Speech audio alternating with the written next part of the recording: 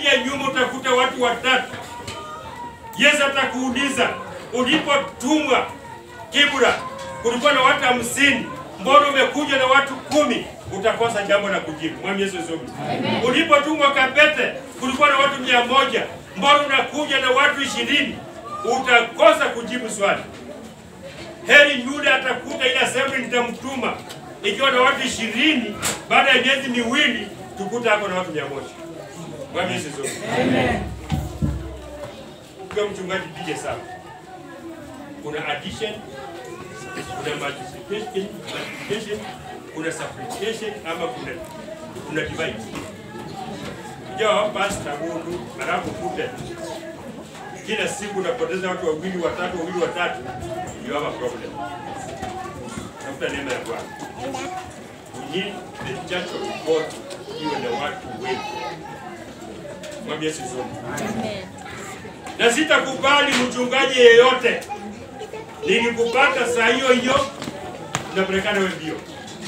Unaambia kanisa la kwamba mimi sijakuja kwa kanisa, ukitaka uende nitahubiri kwa kiti. Kiti haina masikio ya kusikia neno la Mungu. Mwambie Yesu zote. Amen. Hii Biblia inasomewa watu, sio viti wala mawe. Mwambie Yesu zote. Amen. Ni Mungu aliambia tu Ibrahimu, usiwe na waziwazi za kutolea watoto kwa mawe. Wewe hauna ruhusa ya kusema kwamba mimi naweza kuhubiri kwa viti na nifunge kanzu yangu niende kwangu ngoma. You are not supposed to be a pastor. Yes. Mwambie Yesu zote. Amen. Hubiria watu waokoke. Hubiria watu wakuje ndani ya kanisa. Mwambie Yesu zote. Amen. Kitabu ya Biblia Yohana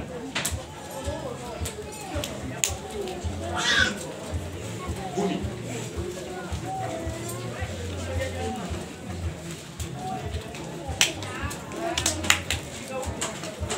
Buni Yesu anaongea. Inahusu the good shepherd. The good shepherd. Verse 1. Truly, truly, I say to you, he who does not enter the shepherd's by the door, but climbs in by another way, that man is a thief and a robber.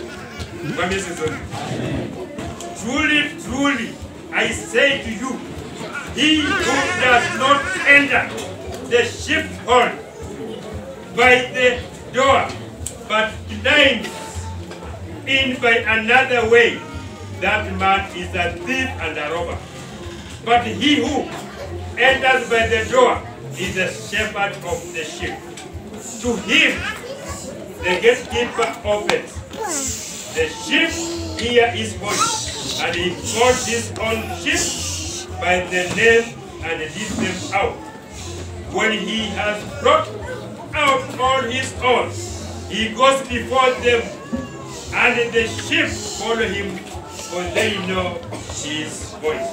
A stranger will not follow, but they will flee from him, for they do not know the voice of a stranger. This figure of speech Jesus used with them, but they did not understand what he was saying to them. Mchungaji mzuri anajua kondoo zake name by name. Mchungaji mzuri anajua nyumba, milango za wale watu anahubiria. Mwambie sizomi. Hata kama huyo mshirika anaishi, baada anaishi nguo ikinyesha, utoe jani utembee, lazima utatembea.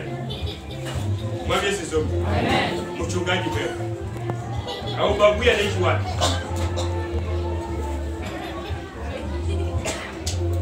Yule anaishi kwa nyumba 8 by 8, ukiingia ndani mnakaa kwenye kitanda na nalia.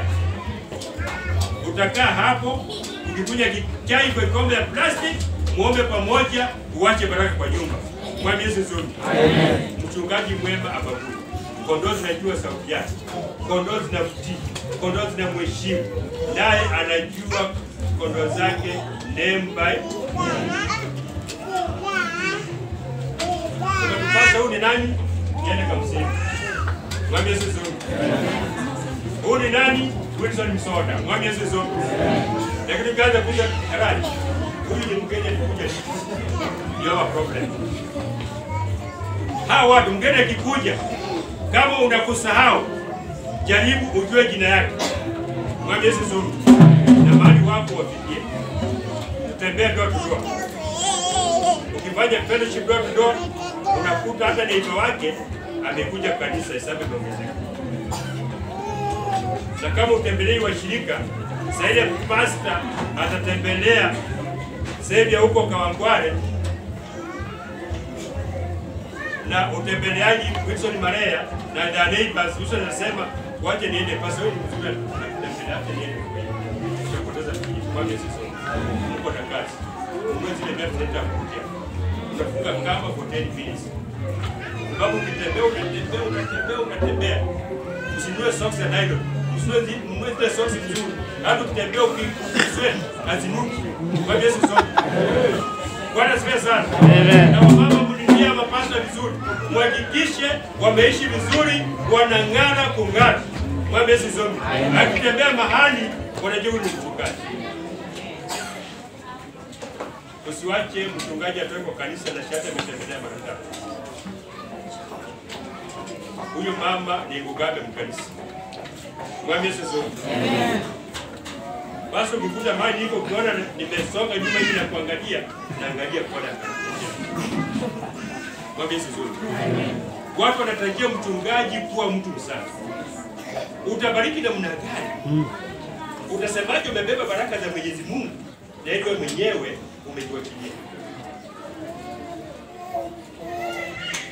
Yeah. Na sio mchungaji wote afanye kazi. Mwambie Yesu sote. Mama assembly.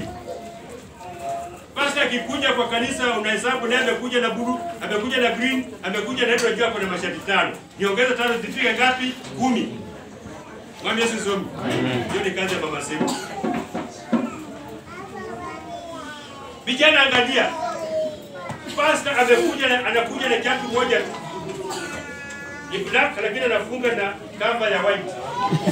Ingine anafunga na kamba ya brown. Youth assembly, simama na vijana. Endeni kwa duka mtafute viatu nzuri. Patieni mchungaji wenu na brush ya rangi. Akitembea kwenda anakaa kama mchungaji. Mwambie Yesu sote. Ndio tunasema wamama walinde wachungaji. Vijana vialaza makanisi. Sisi ndugu kwa kazi na kupata majukumu. Mwambie Yesu sote. Mimi nataka tuwalinde wachungaji wetu. Nimechukua muda sababu nataka tuwalinde wachungaji wetu. Nimesema hiyo sababu wote tuko hapa. Na mnasikia youth assemblies, youth leaders. Wamama kinua chakula na shati, nyinyi mnanunua viatu na suti. Mwambie Yesu sote. Amen. Ndio mke na watoto wanajua kweli kazi ya uchungaji ni kazi ya amani. Baba yetu siku hizi anang'arang'ara. Mwambie Yesu sote. Na tukiwalinda saa hii, hata sisi kesho itakuwa zaidi. Bwana asifiwe sana. Jana tuseme amen. Amen. Mama tuseme amen. Amen. Nani wameshinda?